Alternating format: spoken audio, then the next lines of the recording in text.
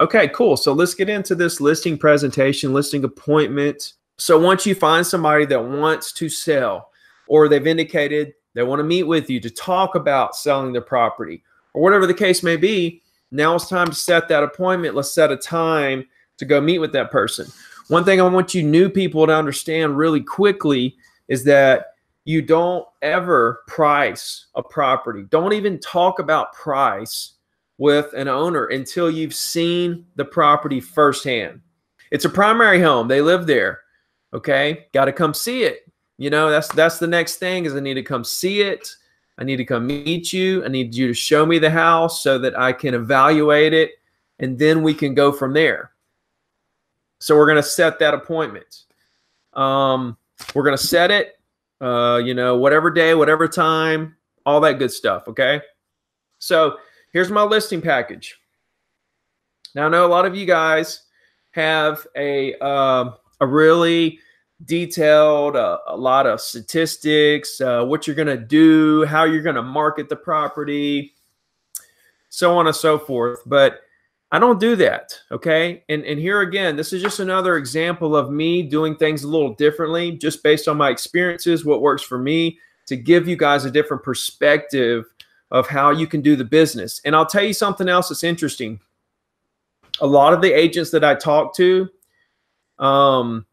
you know, when we really sit down and dig into a lot of my stuff and they ask me questions, you know, one-on-one, it seems like every step of the way, all of my stuff, it really creates a sense of calmness. Like, you know, my phone scripts, for example, when people are using other phone scripts, it feels like you're forcing it where, you know, hey, do you want to sell, you know, and do you know anybody, or whatever the scripts are, they sound very telemarketer and they sound very, you know, non-personal.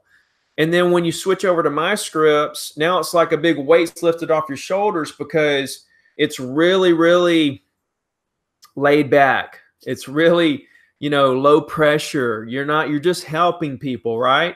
Same thing with this listing presentation. A lot of people are worried and stressed out about how to do the listing presentation. What do we need to do? You know, they want to go through this big, should we be going through this big 20-page listing presentation? You know, am I going to forget some of the details? And they stress themselves out big time, right? And so I make it very simple for you, right? And you can do it like this, or you don't have to do it like this. But this is how I do it. Okay, I show up. I have a Remax, you know, folder. You can put whatever company that you are. I have a Ricky Carruth pen, right? And so I show up with this folder. Okay, it's a black folder. They don't know what's in it. Right? I just show up. I say, how you doing? I shake hands. I go into the house. Okay. The next move is, hey, how you doing? We talk, you know, see what kind of conversation is going to happen there. Then I'm going to let them show me the property. Now, this is my favorite part because they want to walk you through the property and they want to show you every little thing about the property.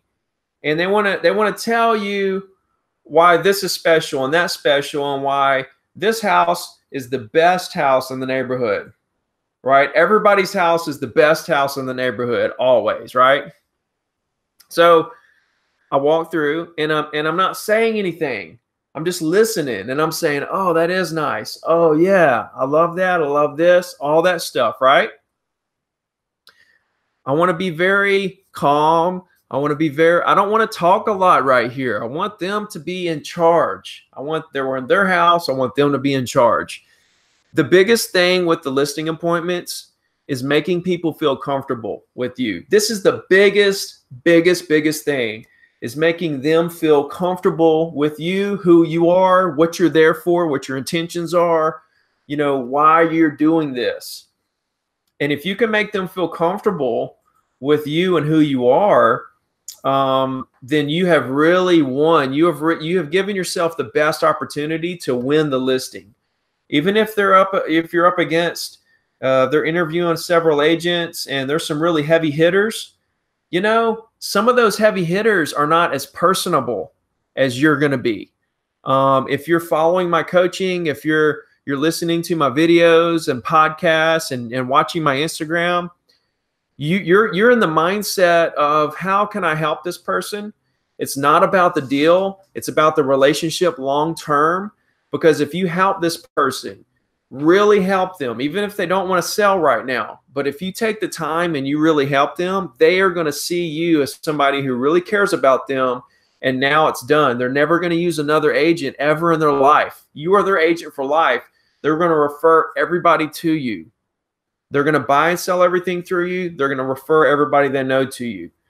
So take this serious. Do not go after the deal. Be very, very low pressure, and let's just feel the situation out. Remember my quote that I did a while back. Be 95% low pressure and 5% high pressure. Okay? You have to pick and choose where you're going to be high pressure at. If you see the opportunity, see, they've already decided when they're going to sell. It's not up to you to decide when they're going to sell, but it is up to you to notice that they want to buy or sell, that they want to sell, and that they're motivated for some reason. Okay?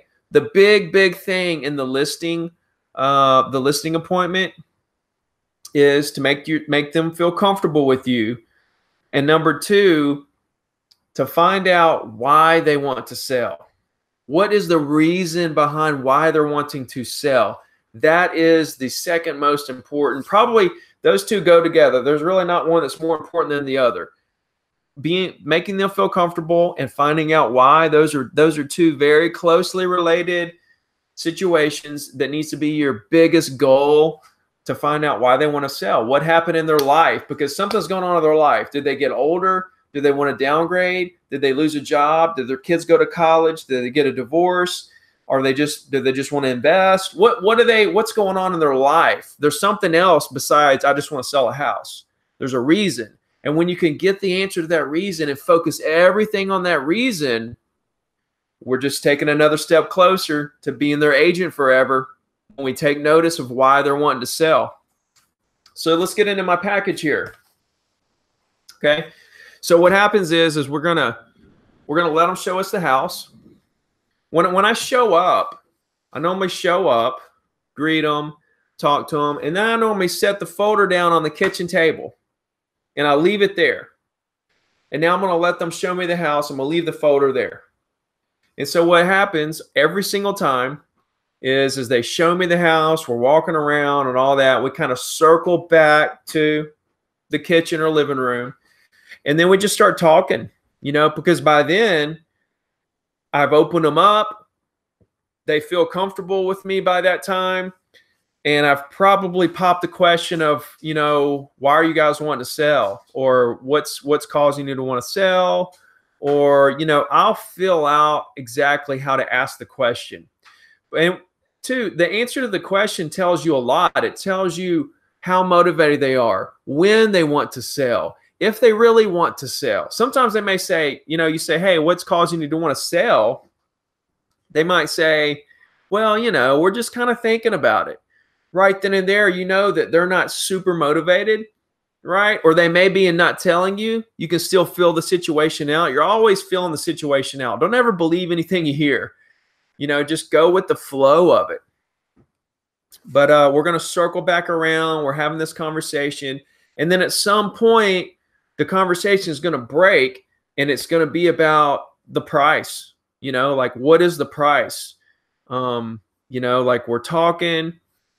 And, we're talking about, fishing and stuff. And then, this and that. And then, we start, thinking about, well, what's the house worth? Because that's what we're really there for. We want to know what the house is worth. We want to, meet Ricky, see if he makes us feel comfortable, see if he cares about why we're going to sell the property.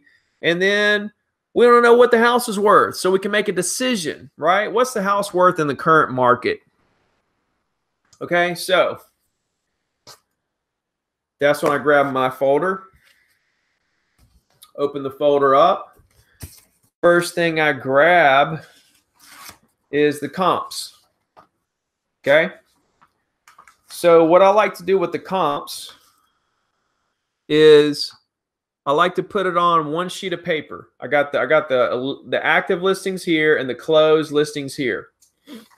I like to put it on one sheet of paper like this, where I can just compare everything. I've got, you know, price, subdivision, bedrooms, bath, year built, size, selling price, close date, days on the market, price per square foot.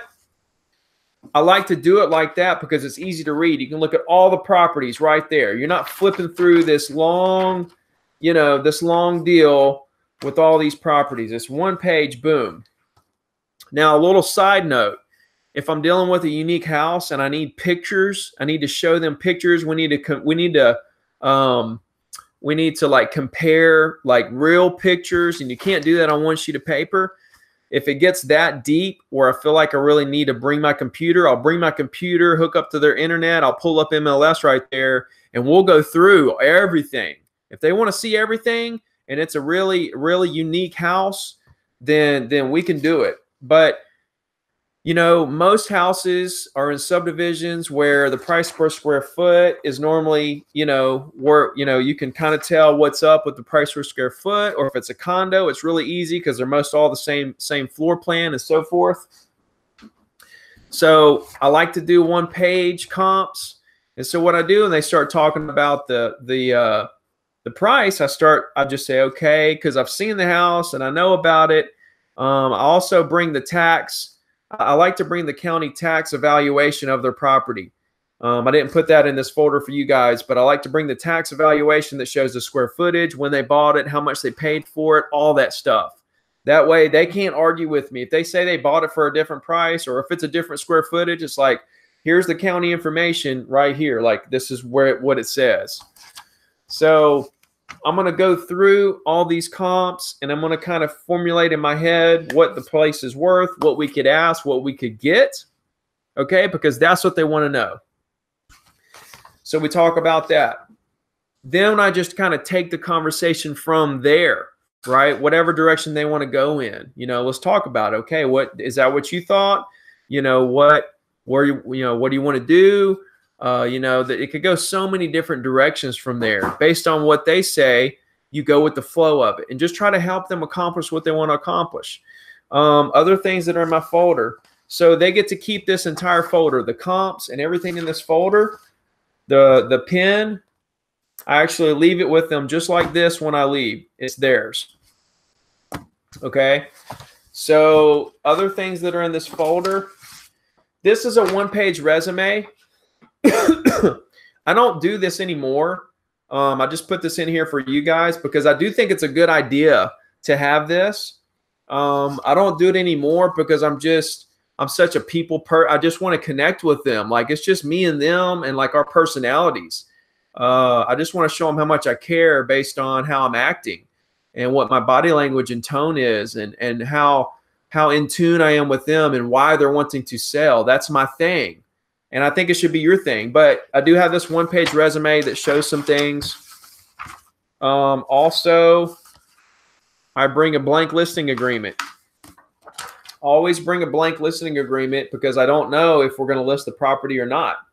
If we don't list the property, they can have this. So they can kind of look through it, and then, you know, they can kind of know what's in the contract, you know, and we can kind of go from there. And then I always have a $20 gift certificate to a restaurant. Tacky Jack's is the one I do because there's 3 locations down here. It's a pretty popular seafood restaurant in my area. So regardless of where they are on the island, they could be in Fort Morgan, Gulf Shores, or Orange Beach. There's always a Tacky Jack's close to them. So I always give them a $20 Tacky Jack's card. And I give these $20 Tacky Jack's cards when I show property. Every single time I show property or have a listing appointment, I take a Tacky Jack's card and they can have it. I also do these folders for my buyers. I'll have all the properties we're going to see. I give them the folder. I give them little sheets every time we go to a different property, and they can have everything when they leave. Also, there's business cards in here. Okay, so nothing fancy. It's more about connecting with my potential client than anything. And That's it, guys. That's the listing appointment. I'm going to go with the flow from there. I'm going to see what they think about the price. I'm going to see how they feel about the entire situation, and then just see what I can do to help them from there. That's really the whole process. The biggest thing is making them feel comfortable and finding out why they want to sell and focusing everything around that, and then just trying to connect with them long term. I mean, that's the name of the game.